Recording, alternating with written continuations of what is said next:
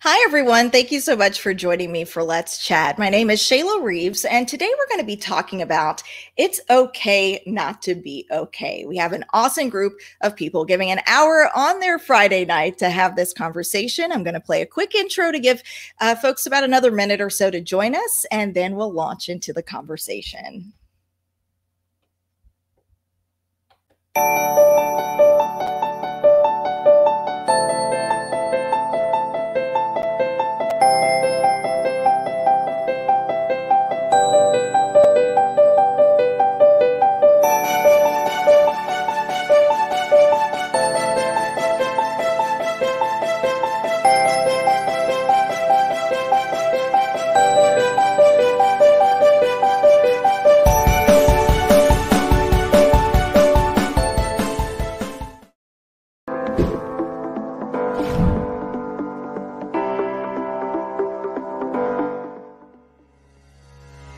I always like to create an environment where people feel comfortable to ask questions. You don't always know what you don't know. You may not have it all figured out today, and that's okay. Taking one step at a time, those glimmers become a consistent light. It all finally begins to click. Each and every moment that you experience is shaping the person you are in this life to be.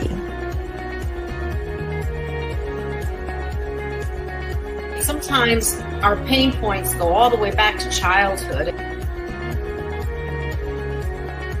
What if I allowed myself to imagine a life that was more spacious and expansive than the one I'm living?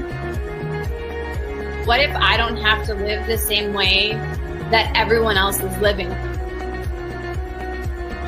When you are authentic, your energy changes and the people around you change.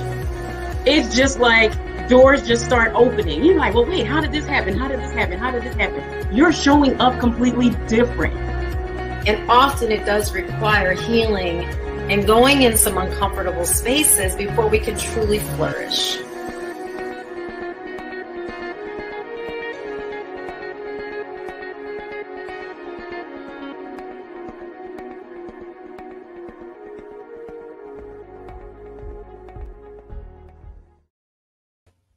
All right. Thank you so much for joining us for Let's Chat. I'm going to be bringing up our participants individually here so you can meet all the folks joining us for It's Okay Not to Be Okay.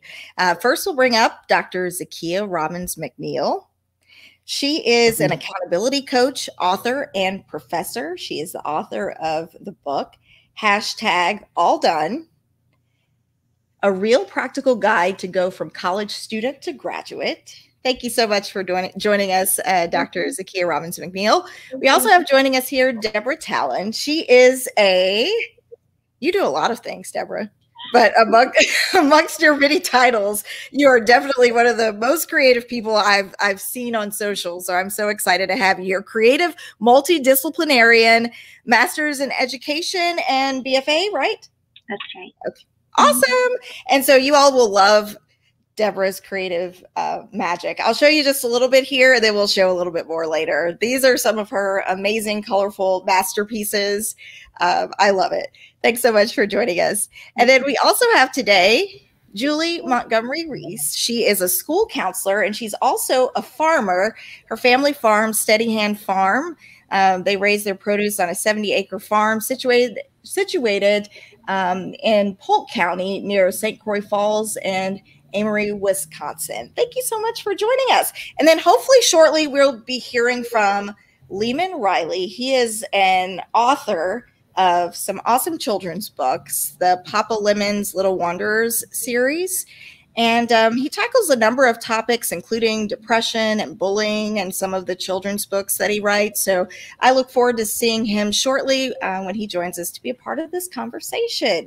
Well, thank you all so much for being here. I want to start with you, Deborah. And actually, it was a social media post that you had that kind of got me, I had kind of been thinking about this topic, but then when I saw your post, it's one that made me say, okay, this is a topic that we should talk about, because I think a lot of people probably feel like this sometimes, where you have to put on a friendly face or almost feels like you're wearing a mask and you can't really fully express what you really feel. This was the post that you shared, and it kind of prompted me to reach out to you. This was a few weeks ago. You had shared, "It's unfair when everything is beautiful and life is good and you're healthy and well and you're surrounded by loved ones and work is fulfilling and creativity is flowing, but you still can't shake the crippling anxiety and depression that comes out of nowhere.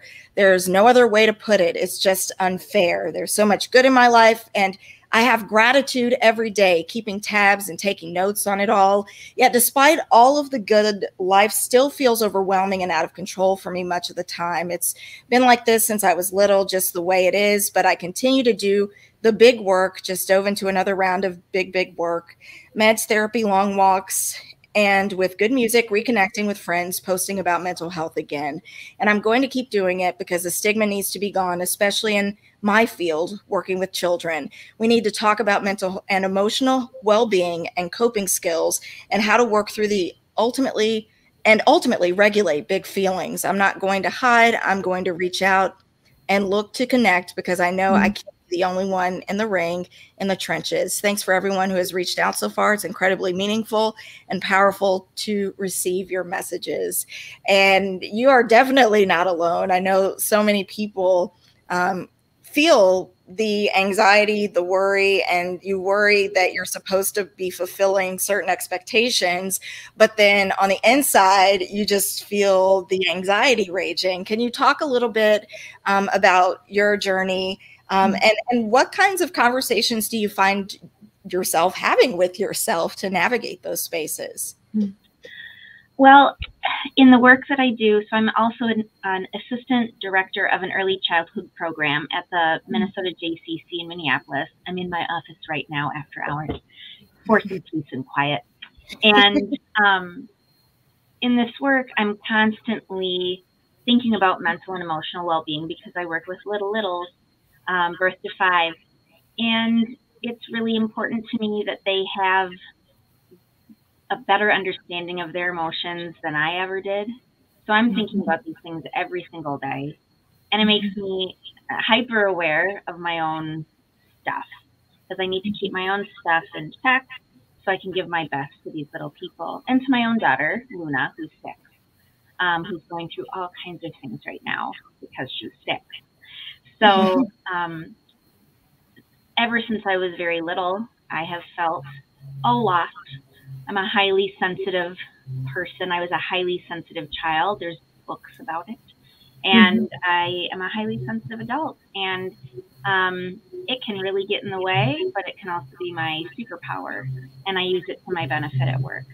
I'm a feeler, and I can feel what people are feeling.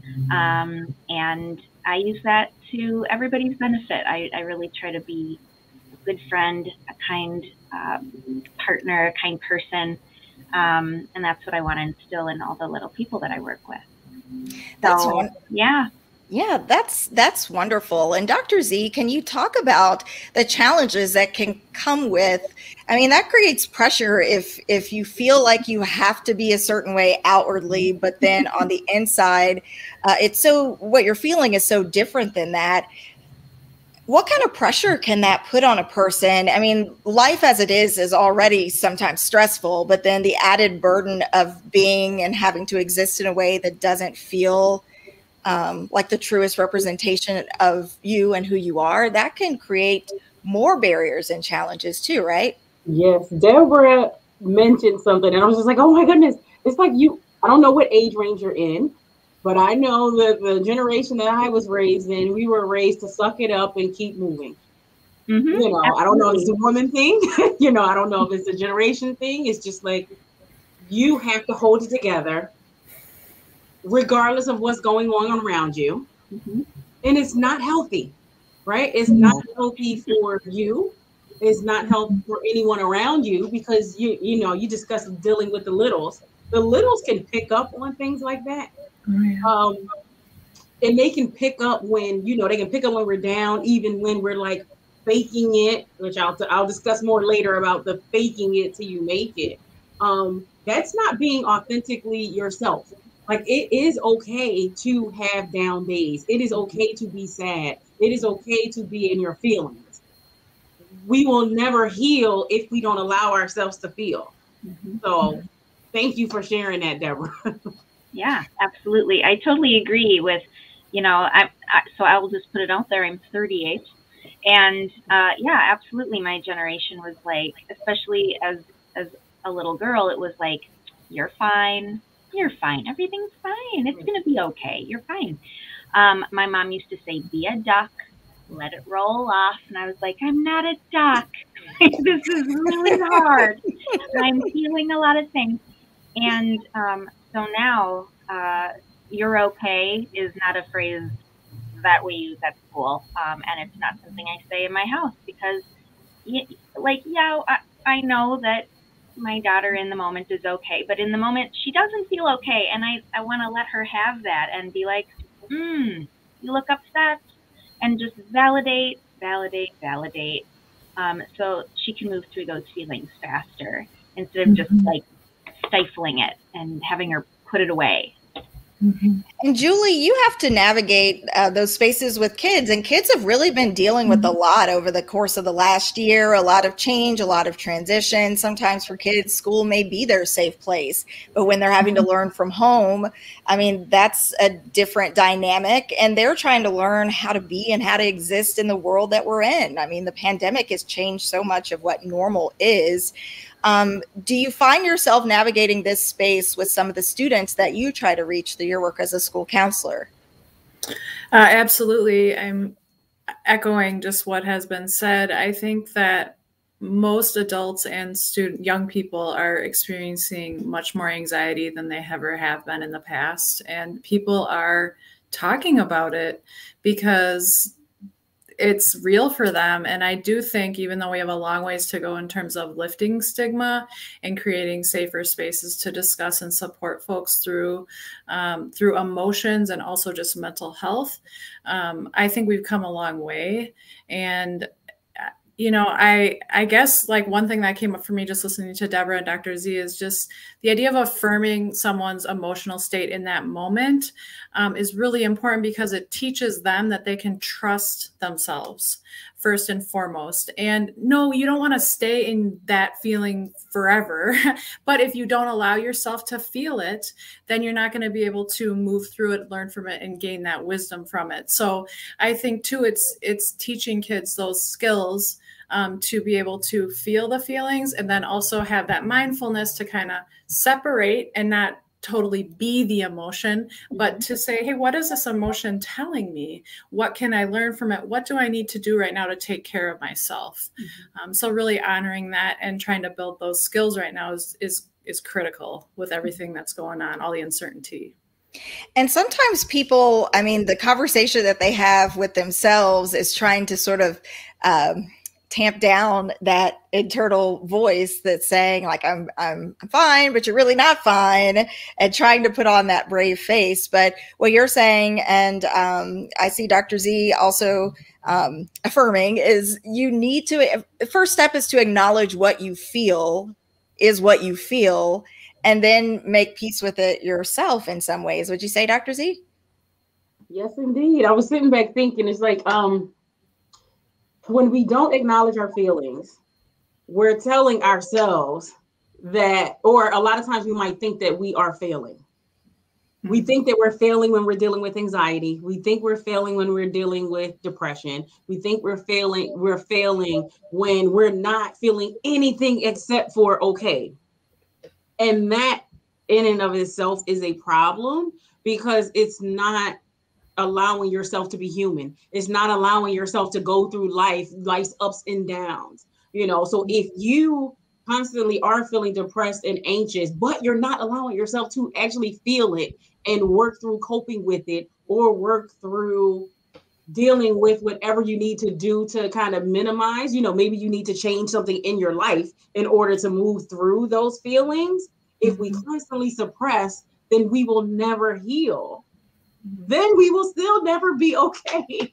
So it's like a constant cycle of, if you actually don't deal with it, if you don't acknowledge that you're actually feeling it, how can you move through it? And how can you get to the other side? Mm-hmm. And sometimes it really takes courage to confront who and what you really are. Mm-hmm. And that can in itself feel scary or overwhelming to acknowledge it, because if you don't have either the support system or maybe an ear or something around you, the acknowledgement, the other side of it is, then what? Like, okay, so I acknowledge I feel this way, then what? And maybe there's that fear of there's no one there to catch you, like, or help you navigate the so what. It's like you've made yourself really vulnerable, and for what reason? And yeah, and it could it in some ways keep you in that space, you think, Julie? I think it really, you kind of touched on where's your support system at, and who do you have who's willing to affirm you in your process. And I think that is critical. Everybody needs supportive people in their lives. Some folks end up, doing that through therapy as well, formal route of hiring someone through the medical system to get that support. But, whether that's a safe family member, maybe you have chosen family because your family of origin is not able to provide the emotional support that you need to be your authentic self. But we're human. Just going back to Dr. D saying we're human. Like we have to have social connection to be able to thrive and heal. It's not something you can do alone. And so absolutely having supportive people in your life is critical. Okay. And I want to share a couple of comments that we're receiving. Thank you for that so much, Julie. Ramona shares, great talk. And then Bobby Denson Davis says, this is a wonderful conversation. Thank you both so much for joining us this evening. Of course, if you have a comment or if something resonates with you, definitely leave us a comment below so that we can share that with the participants. If you have a question or anything, post that as well. And maybe we can get an answer for you from some of our participants. For you, Deborah, was there ever a time when you had anxiety or worried about being as vulnerable and honest as you were in the message that we started off with? Like, did you have to come to a place where being able to share yourself in that way in a public forum was something you felt courageous enough to do? There are big changes happening in my life right now, and it took a long time to make that decision to make those changes. And it was a slow build up to build that courage, to make sure I had support in place, to make sure that I have therapy on Wednesdays at 5 and like a couple good people who I can lean on, and that my daughter was going to feel supported through all of it. And it took years to reach that place. And I'm relieved and I'm grateful and I'm proud that I've reached this point to say, I need to make a big change here, and I'm ready to make that big change, and it's going to be okay, because I have a lot of skills in myself, had a lot of therapy still in it. And I think all of the things that I've gained up to this point have prepared me for what I'm embarking on, and I feel safe to do that now. Yeah. And safe is so important. People have to feel safe to move forward, to share who you are. You have to have that level of comfort. Why is that so critical, you think, Julie?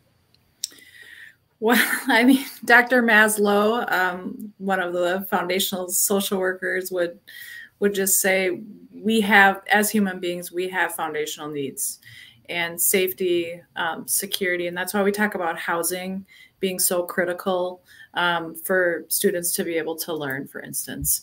But having just that level of safety for your personal self, safe. And I think too, that's where anxiety, kind of hearing Dr. Z talk, just, saying, oh, I lost my train of thought, but just feeling like sometimes that anxiety or the depression can kind of feel like it's attacking you.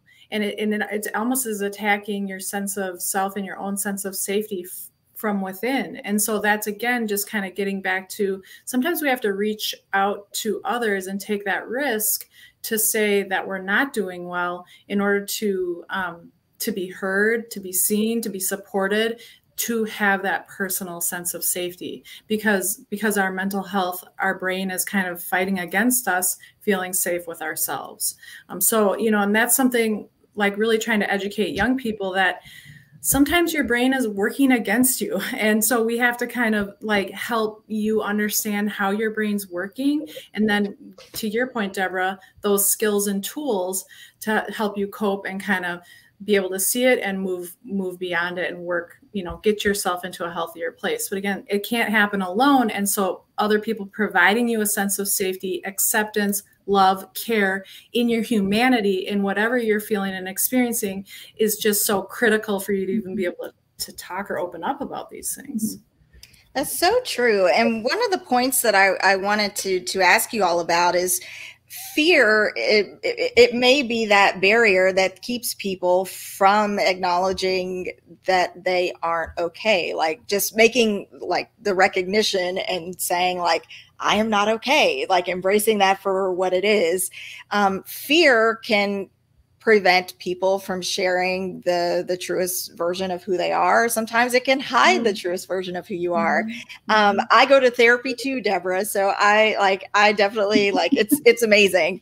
And that was a conversation that I recently had even with my therapist, is sometimes fear can lead you down a rabbit hole that takes you away from the person that you actually are. And so I view like who I really am as a creative, deep thinker that loves to laugh and help other people see the best of who they are. But fear, like, it totally hides that person.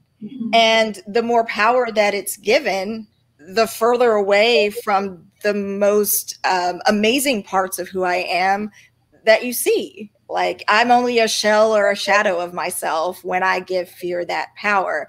Do you ever kind of think about those kinds of things too, or navigate those spaces as well, Deborah? Definitely. When I am allowing the anxiety or the depression to just take over, I don't really exist anymore. And that doesn't work. There are people relying on me to function. So I have to recognize when I'm in it, notice it, and I'm usually able to catch it and be like, I am in my emotional mind, which is a very dialectical behavioral term, DBT term. I'm in my emotion mind. I need to get into my wise mind. I need to remember this is not reality. I am, you know, going down that rabbit hole. I'm going global, as I like to say, and I need to just, what is real right now? What is actually happening? And, you know, dig deep into those DBT skills from my past, or my self-care skills, and, you know, say no to a few things around me to like get recentered and just stay in reality that way. That's awesome. One of the things that I started doing, and it's so crazy because it actually works. I gave my fear a name. I named my fear Felicia. Yep. So anytime I feel anxiety coming, I say, bye, Felicia. Like, and it's just like, yeah, so it's like my way of like acknowledging it. And then sometimes Felicia and I have to have a conversation. It will say, hi, Felicia, I know you're there, but right now I need to do this. And it's just like that way of acknowledging how I feel. Like, I know this is here, but I gotta focus on these better parts of myself. And I was like, is this actually gonna work? It actually works. It's crazy. So a lot of bye Felicias when anxiety creeps up. I want to share some of the messages that we're receiving here. You have one, Beth Ann. Hello, my friend Deb. Thank you for being so wonderful and being my support when I'm struggling. Thank you so much. Thanks so much for sharing that, Beth Ann. And then we also have Margaret here. Margaret says, thank you very much to the panel, to the facilitator. This is a very inspirational platform, and you all sound very empowered. Thank you for sharing your stories, and thank you for sharing that feedback with us, Margaret. We so appreciate you. Bobby shared, we never stop growing and learning. The work is hard, but we have to have true support systems who we can go to without shame and fear, None of us are okay. We need each other. That is so true. Everybody needs somebody. Great point, Bobby. And let's see. Beth Ann says, knowing you get it helps me through it. And I believe that echoes as well what Julie was saying is that we all really need that support system in place to help us, because inevitably we're all going to have that hard moment or that point that's just a little too much to tackle on our own. And just knowing that there's one person out there that understands us or gets us, or even if they don't get it, they're just willing to listen. It can make the difference when you need it the most. Cheryl also commenting here, great tips, loving this, ladies. Yes, bye, Felicia. Yes, it helps. I'm telling you, you can give your fear a name. If you want it to be Betty, you can say bye, Betty, whatever. But yeah, so it's okay not to be okay. And we have to really, I think it's important to have conversations like this to sort of normalize the fact that people do feel this way. And it's not something that you have to tackle by yourself. And so creating spaces like this to have these conversations hopefully pushes others forward in their journeys too.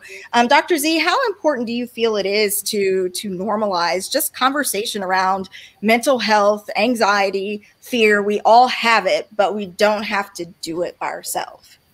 Yes. So it is very important to, I want to say, like, find your crew. You know, you start to figure out who you can trust and who you can feel safe with. Like, the goal is not to, you know, try to invite everybody in to try to help with your issue. However, those people that have the capacity to help, and the people that have the know-how, or the people, like you said, that will just listen, you know, even if they don't know what to say, just sitting with you or just listening to you, or offering, you know, like, let's go out for coffee, or, you know, something to kind of take your mind off of it, even if just for a few minutes. Those are the people that you need in your corner. And I feel like you will not find those people if you're not honest with yourself. Like, you won't know who will be there for you unless you let people in, or unless you let people know what's going on. So I think, Deborah, that was very brave of you to post that post, because I know a lot of people are feeling that way. I get those phone calls a lot. You know, I get those phone calls a heck of a lot. So sometimes I am that listening ear for other people, and it's okay. It's like, okay, you can dump on me because I know how to dump. I know how to dump it right off. It's like, to play basketball, I'm going to pass that right off. Give it to me so they can get off of you, and I'm going to pass it along. But that is sometimes how you find your people, when you post things like you post, or you might send someone a message. You know, I'm glad that people were able to respond to you in loving ways, to kind of help ease your fears. And, you know, hopefully you did see that you had more people that are going through the same thing, but other people that are willing to support you at that time. And that's what's needed for everybody. Bobby says, yes, Dr. Z. Thanks so much, Bobby. Julie, would you say at all, like, especially for kids and young people, when you're bombarded with social media and you see what looks to you to be perfection, even though pictures are doctored and things are not what they seem, it can sometimes cause people to feel self-conscious and think that maybe there's something wrong with me because I'm not what I see. Like, I'm not all these things. Granted, you don't see all the work that went into maybe, you know, what that superstar did before they were what you see now. You just see what they are now. And then you question, you know, is there something wrong with the person that I am? Am I not okay? Do you find children, students, kids kind of tackling some of those kind of issues in the classroom, out of the classroom, their social circles? I mean, they are swimming in it. They are just swimming in it. And I would like to see our society get to the point that we got to with big tobacco, where we started understanding the role that these corporations, they're preying on our young people. And it is really harmful. And I have not read the reports that have come out, but from what I understand from the summaries and from what I see with my own eyes and what we know about the human brain, we're constantly comparing ourselves to our peer groups. And when you're looking at a curated social media feed that's unrealistic or not reflective of the broad human experience. And then also the algorithms take you down certain rabbit holes, you know, and then the dopamine in your brain's like I'm going for those, like everything is working against our young people from having be able to have perspective about what's going on for them and why they feel so bad when they spend time on social media. All they know is that they can't get off social media because then they won't belong, because they feel that that is the place they have to be in order to be a part of what's going on in their social worlds. And so I just think we have to get to a place where as adults, we prioritize our young people and their mental health, and we start putting limits on things, or we start standing up through, I don't even know what the policy answer is, but it has to be addressed, and it has to be done in a very clear way, like it was with big tobacco. And Deborah, you work with students as well.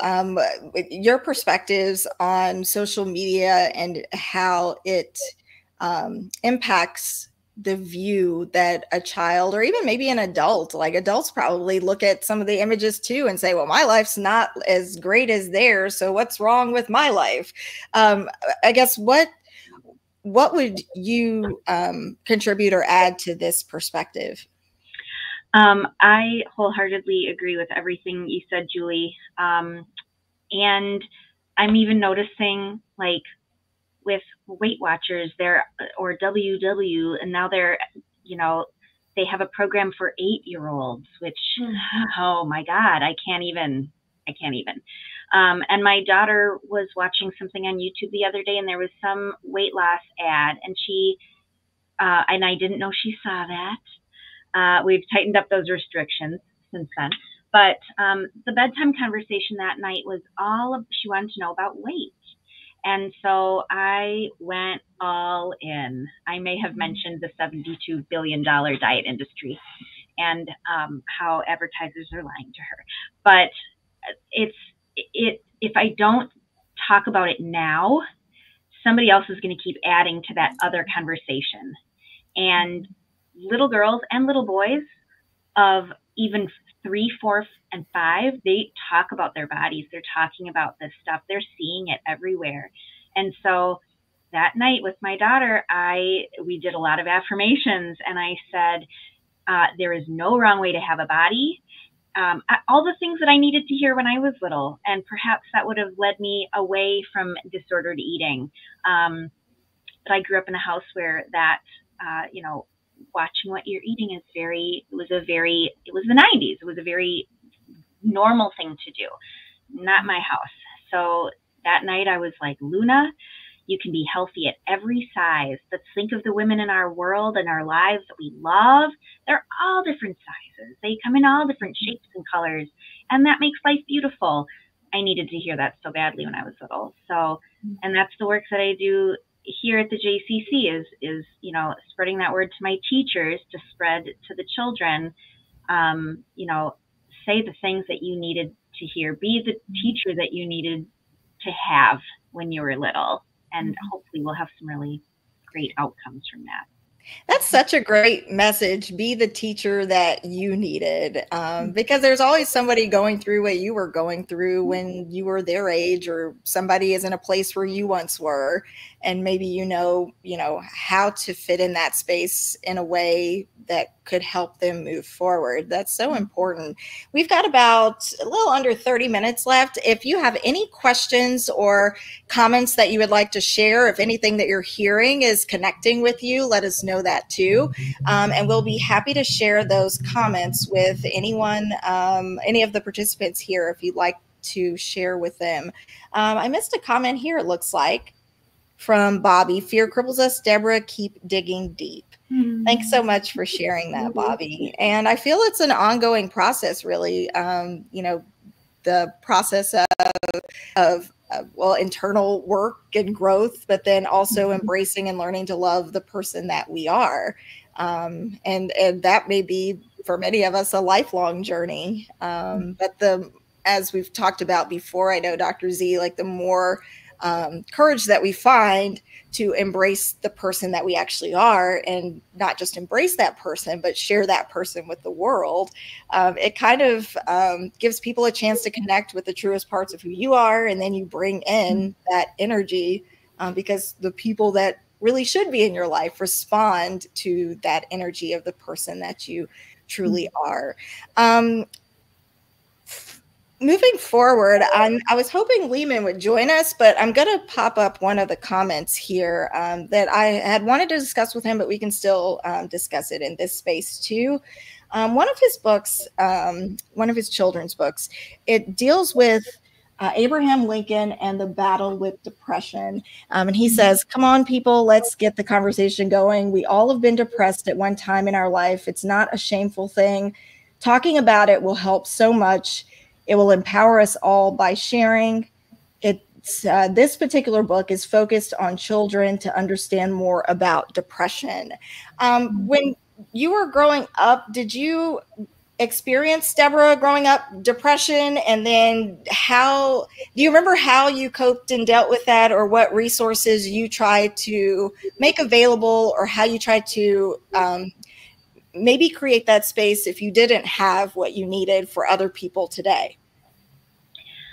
It showed up when I was little as it was like a mix of anxiety and depression, and it was mostly depression as a teenager.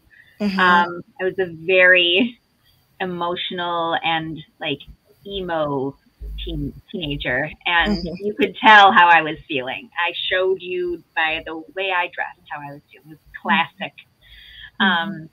And I didn't have any resources at all until I was about 14. And I was showing that I was having a hard time by having like compulsions or those obsessions, and like trying to find control. And I remember my mom was folding laundry in the family room, and Oprah was on, and Mark Summers was on, and he was talking about obsessive compulsive disorder and straightening the fringe on the rug in the living room or something. And my mom and I were like, that sounds very familiar.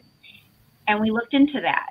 And then I was able to start the process of getting some help. But those first 14 years were really a challenge. And it was basically my parents trying to figure out, what do we do with this tissue paper child that is so delicate? It was very hard. And Julie, can you talk about, are there any things that, like, if parents are worried that their kids may not be okay, are there things that they maybe could do, I guess, to create the space of comfort to have those conversations, or you know, things that you find yourself doing when you get the children in the office and you're trying to get them to open up? Are there things that you do that you find work that maybe parents could utilize just as a starting point?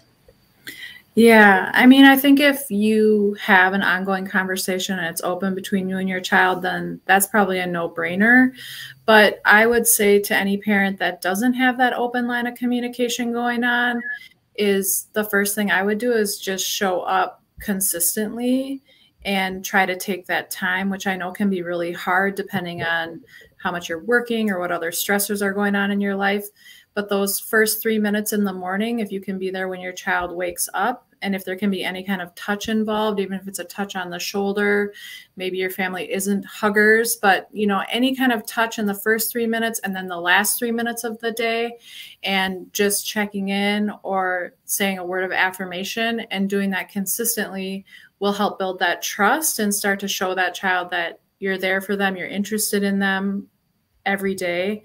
I think too, then, you know, just being, I always say with my kids, I'm just gonna be real with you. Like, I want to just talk and find out what's going on about this. And again, you know, it's not something that if you haven't been having that with your children, then you decide you want to have it. It's not like overnight it will appear, but if you continue to show up consistently, I too also just encourage parents, like if you're worried about your child, it's okay to bring them to a well child check, which is a very like a yearly visit to your doctor, and just it's okay to put it into that space too. I have this concern about my child, and that doctor then can have that conversation with you. This is pretty normal developmentally, or yeah, that's something to be concerned about. Let's talk more.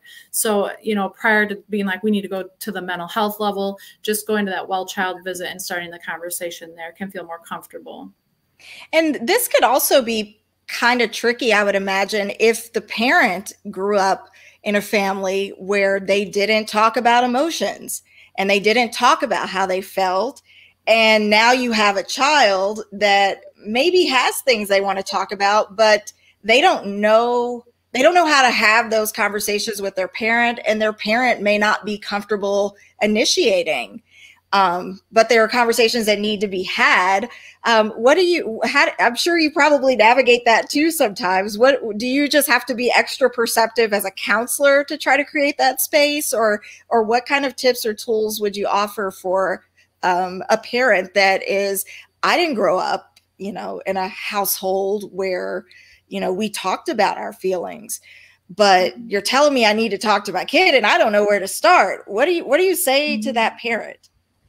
Yeah, if I have that opportunity to engage with the parent, I will, and again, I'm not a therapist, but I'll just kind of initiate some conversation about, you know, what's your biggest worry about when you do have that opportunity to talk emotion, like how are you, like kind of allowing them to talk about their own stuff around it rather than focusing on the kid. Because if they can loosen their own issues or like the baggage they're carrying or the patterns, if we can just start to think a little differently or tilt our heads and say, oh, it could be different, or that's not so scary.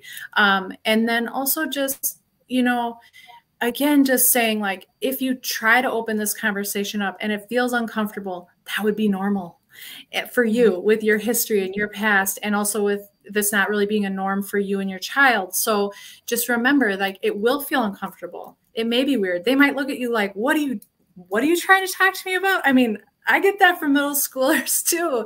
And that's okay. You just keep coming back, being your authentic self, like Dr. Z is saying, because they like kids want real people. They want connection with people who are going to be real. And so if you as a parent can just be honest and say, you know, I have a concern, or this is what I'm feeling, you going out on that limb is the first step. And Dr. Z, I want to bring you in here because I know you have a chance to work with some young kids through the Doorstep Foundation and other programs in the community. And I mean, it sort of feels very layered. We're talking about, you know, it's okay not to be okay, to convey that to a child, but coming from a parent who's struggling with that reality too, because there might be that fear, I'm supposed to be the strong one, or I'm supposed to be the one that has it all figured out for my kid. And I don't know how to be vulnerable in this way to create the space for this conversation. And to communicate that would be communicating a weakness. And there may be fear around presenting themselves in that way to their child, would you say? Yep. A lot of times it starts at home. Yeah. It starts at home. We were raised, I'm in the same age range as Deborah. We were told, again, to suck it up. So now when we have kids, we have our daughters, we have our sons, they come to us. We don't know how to handle them being emotional. We don't know how to handle them being knowledgeable enough or even willing enough to open up and share, where they're not stifling it. They might not know the proper words to put to it, but they're acting out, or they're acting in a way that can be classified as inappropriate. But it's a way to try to get attention. It's a way to try to get help. A lot of times I run into parents that had parents that raised them, again, to suck it up. But now the parents that have daughters or have sons below them, they want to change, but they don't know how. And I always try to tell them, your goal is not to necessarily fix what your child is going through. You have to start by just listening. You don't always have to have an answer. Sometimes you just start by listening. A lot of times your child will deal with it themselves. They will kind of find an answer that works best for them, because then that's them working through their process. But you have to be willing to at least listen. Mm-hmm. That's where it starts. Being willing to listen and open up and not offer any judgment. Because when you offer judgment, then their kid is not landing on a safe space. And the safe space should be with you as the parent. Do you feel at all that some parents feel that their kids expect them to be perfect, but maybe the expectation that kids have isn't perfection, but parents may have that expectation and it gets in the way? Because parents don't know that they need healing too. Sometimes they don't know that they need to deal with their stuff too. And a lot of times, or I can just say even in the past couple of years or so, I have run into parents that realized that they were not healed, or that they had some inhibitions or things that they needed to deal with while dealing with their child. You know, I would tell a parent, like, you have to show up differently. If you want that person to change, you need to show up differently. Well, why? Well, because it's not a silo. You are working together. They are in your home. They need to see you, as Julie said, being real, because they know when you're faking. They know when you're lying. They know when you're not being true to yourself. And then they're acting out even more. So if you show up real, or when you show up real, your child will show up different for you. And Deborah, would you like to add on to that perspective? Definitely. I think that's exactly right. We need to just be real with our children, and with our friends and with our family, and be vulnerable, because ultimately we're modeling. We can model for our friends, and we can model for our children how to handle hard things. I say to Luna all the time, you can do hard things. You are so capable. Nobody ever told me I was capable when I was little, and I grew up thinking I can do no things, none of the things. So now I tell her every day, you're so capable. Instead of saying, good job, I say, you did X, Y, and Z. And I really describe the thing that she did and make it more intentional. And I try to be more intentional with all of the relationships that I have, to just make them more meaningful and to build that trust, so people can feel like they can come to me. So my daughter can feel like she can come to me. And I wanted to go back a little bit, because we were talking about how to help parents sort of navigate when they are made aware that something might be amiss, and that cry for attention, or a behavior that isn't appropriate, and they're looking for attention. And I always say to parents that come to me and they're like, what is this that I'm seeing? And they say they just want attention. It's like, they want connection. Reframe that as, they aren't looking for attention. They're looking for connection. Crouch down, get on the ground, put out your hands, and just say, I'm here. What's going on? And like Dr. Z was saying, you don't need to fix anything. Don't go in guns blazing like you need to save the day and be the parent and fix all the things. You just need to be like, what's going on? And just be curious. Just listen. And if it's something with a friendship, just be like, well, yeah, that's really hard. I hear you. Or that's tough. I've been through that too. And just keep it at that. And the more you do that, like Julie said, the more you just do those 3 minutes, that little connection, that little pat on the shoulder, that helps build that relationship up. And sometimes the tone of how you create that space matters. I mean, if you were to go up to your child and say, what's wrong with you? Like, that doesn't make somebody want to open up. It makes them like want to recoil. And, sometimes, if people are in that space of, I don't know how to be sensitive and create space, so I'm just going to try to create it in the lane in which I'm comfortable, which is being like this tough person that has it all figured out. What's wrong with you? And that make the child recoil. So sometimes you have to be something other than like what's comfortable for you, to be comfortable, to create the space that your child needs for that moment. Would you say, Julie? Like, maybe you have to be soft, like, to create the space, when maybe your natural tendency is to be more brash. I mean, like, absolutely. And on the generational train, my mom worked a job in corporate at a time where it's very stressful to be a woman in corporate, and she did not really code switch when she came home. So, I think that for her, she's aged, and I've really because I was also highly sensitive and had really different needs.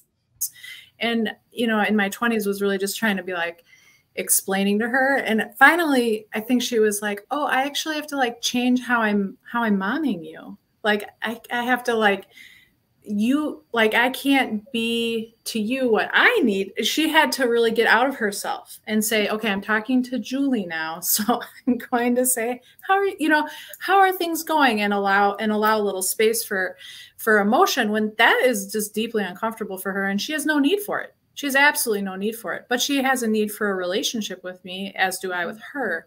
And so I've really appreciated over the course of years of us just figuring it out, even though we're really different in terms of how we exist in the world. So absolutely. And I think stress levels really impact our ability to be present as parents. And I'm the first to admit, if I've had a really stressful day at school, it can be really challenging to show up as the parent I want to show up as. And that's where it comes in those coping skills, breathing, mindfulness, making sure I exercise briefly, you know, before coming into the home. So it is challenging to show up as our real selves and be real. Yes, that is so true. Lehman, thanks for joining us. Yay! That's sick. She's in the hospital, so I'm like, oh, what happened? We're still figuring it out. Okay. We have a few more minutes left.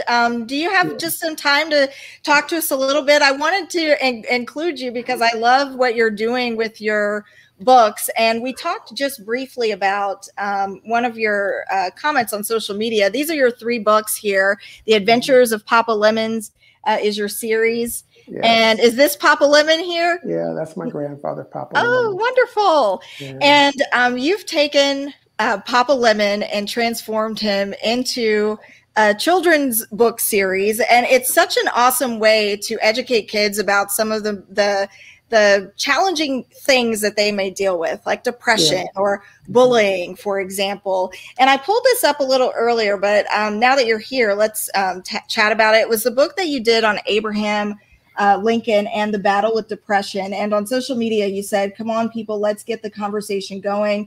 We all have been depressed at one time in our life. It's not a shameful thing. Talking about it will help so much. It will empower us all by sharing. The book's focus for children to understand more about depression. What motivated you to create this series, and why did you feel it was important to have some of the conversations that you're creating space for in this format? Well, the reason why I created the series, I wanted to honor my grandfather by teaching kids about multicultural history. And through the process, I never thought I would be writing about social stories like depression and bullying. But there's some family members of mine that are suffering with depression. And that's what spurred me to start writing. And when I go to different schools, I noticed a lot of kids who are battling with depression. So I thought, we need to start talking about this. We can't keep it as like it's something in the closet. You can't talk about it. And, when I started talking about it, a lot of kids start opening up more and more and more. And to my surprise, I never knew that I would need that book because 2020 was a horrible year for me. My youngest daughter was murdered. And that just spiraled me into depression. And still, I'm dealing with that right now, trying to get my feet back under me, So it's been a really rough time. And I wrote a book. Everybody kept telling me, you need to write a book on grief and on grief. And I'm like, that's something I can't do. I can't do it right now. And I just kept getting pressure from people that keep asking me. And at that time, I couldn't even read, tell you the truth. My focus was so gone, I couldn't do anything. But then with a lot of prayer, because that's the only way I got through it, with my daughter's death, God gave me the words to write. So I did write a book on grief so kids can understand grief and the stages of grief and being able to talk about it, And I think it's a really important thing that we, since 2020, all this crazy stuff's been going on. We need to really start that conversation and let kids know how to talk about it, teach them how to talk about it. And as well as parents, because, you know, some of us haven't had to deal with those type of strong issues. And once it hits you, you're like, whoa, you know, this don't happen to me, you know. You know, that happens on TV. And just to process through that was very, very difficult, still difficult. And I'm just trying to help somebody with my grief to teach them how to get through it. Well, I'm so sorry for your loss. And it takes time, and people grieve in different ways. Yep. And you know, while everyone in the world may want you to write when they want you to write, you always have to write when you're ready. Right. And when you feel like it's the right time for you. Denisha says here, my God, sending healing prayers your way. Need them all. I need them all. You know, so yes. That's what I've been leaning on, trying to make it through this. And it's just been a horrible year and a half trying to, you know, still miss my baby girl. You know, she was just like me. She was 23 years old. And, you know, she was my little partner. And we had the same sense of humor and stuff like that. So it's just really, really tough to get through this one here. So I'm just trying to be there for my other kids and, you know, have that strength for them. But, you know, you still have those days. Yeah, and allow yourself that time to feel what you feel and to navigate what is an experience that you've never had before. It's, you know, it's new, and you have to give yourself that time to grieve and feel all of it. So if I can help anyone with this book, hopefully it'll be out in the spring. And it's just out there. It's just a tool to help you, you know, navigate through that, because it's some tricky twists and turns through that road. And, you know, I'm just hoping I can help somebody navigate through that. Absolutely. And we'll continue to hold a good thought for you as you take it one step at a time. Julie, I know we've talked about it before. This last year has been tough in so many ways, not only with the pandemic, but violence and kids dealing with the loss of friends. And, you know, it's the compounded, you've got the isolation created by the pandemic, and they're learning differently, but then they are friends too of kids that may have been killed in some of the crime and the situations that we've been dealing with. Do you find yourself navigating that with some of the kids that you see as a school counselor? And what kind of space do you have to create to cope with that? Yeah, I mean, it's absolutely impacting our young people. So impacting the whole family system for families that are going through it. And so we do see that. I think one of the first things we try to do when we learn about that, when kids are able to share and open up, or when we find out about it affecting them, is try to connect them with, you know, mental health services that are deeper than a school counselor can provide. And luckily, a lot of schools these days do have therapists that work, you know, collaboratively on school sites. So we're able to connect folks usually. And then just ongoing working with the family. How can we support?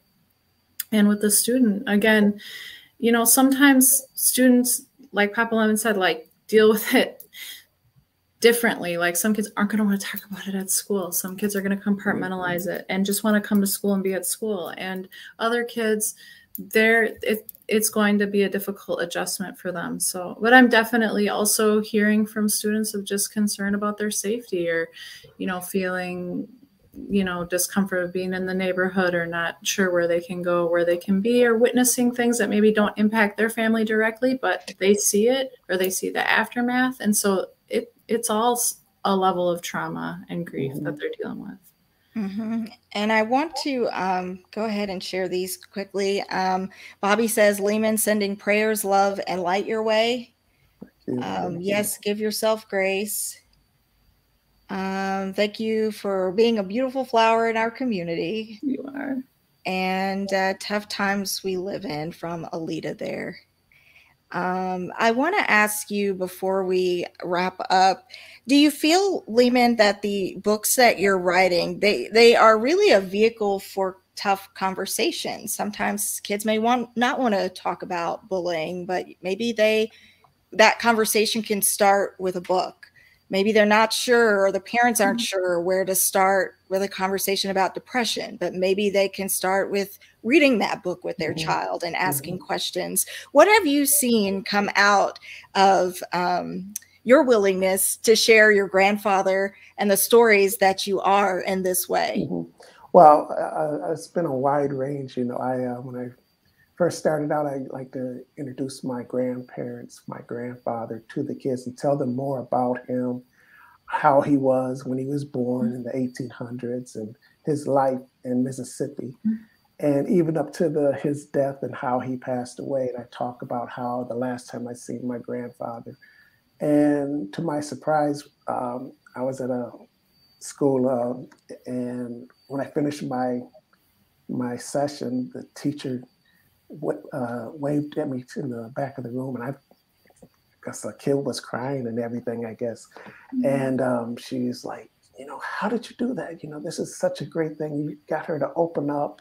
You know, she has so much going on, and now she's really, because she started talking to me, the kid. I had no idea what was going on in her life, but one of her parents had just passed away, and it gave her the opportunity to start talking about what she was going through, so she could share with her classmates and everything. And then the other classmates start talking about what they've experienced. You know, I've been to a lot of school districts, and a lot of these kids, you know, I'm 58 years old.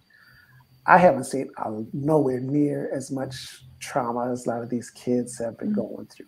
And I'm listening to these 3rd and 4th graders telling me their story, and I'm like, oh my God, in my mind, it's like, how do these kids get through this, you know? But by the way I present myself and talk to them and let them know, I don't put myself up here. I bring myself to their level so they can be comfortable and they can ask me any questions they want. And I, you know, bring in a few props so they can just start engaging with me, and I can start asking them questions, and they start asking me questions about Papa Lemon. And they say, oh, my grandfather was like this. And I get them to understand, hey, you know, you guys, we're more alike than different. You know, your grandfather was like this, your grandmother was this way, and so is this kid. So you see how we all are like a community. So by the time I'm done with the classroom, it's more of a community than a classroom, because all the kids are just engaged, learning about each other and telling their story and writing about their grandparents, because I always get the kids to write a little story about their grandparents. I give them 3 key questions to interview someone. And through those questions, they come up with a little story, and I'll let them come up to the classroom, read their story to the class, and they can answer questions. So that makes them feel so empowered. They can ask questions to their class, answer questions to their classmates. And so it's a fun session. I have 2 days with the kids, and I just, you know, want them to feel comfortable around me when I'm talking. And, you know, they're like, say, hey, you're Papa Lemon, you're Papa Lehman now. So, yeah. Do you feel that that sharing this passion, does it help you cope with some of the things that you're dealing with too, to share like of yourself in this way? Up until now, you know, I haven't had an opportunity to really process what I'm going through. Okay. But in the past year, most definitely, my niece, she had suffered a coronary artery dissection 1 week after she had her baby. She survived. And that spurred me to write a book on Dr. Daniel Hill Williams.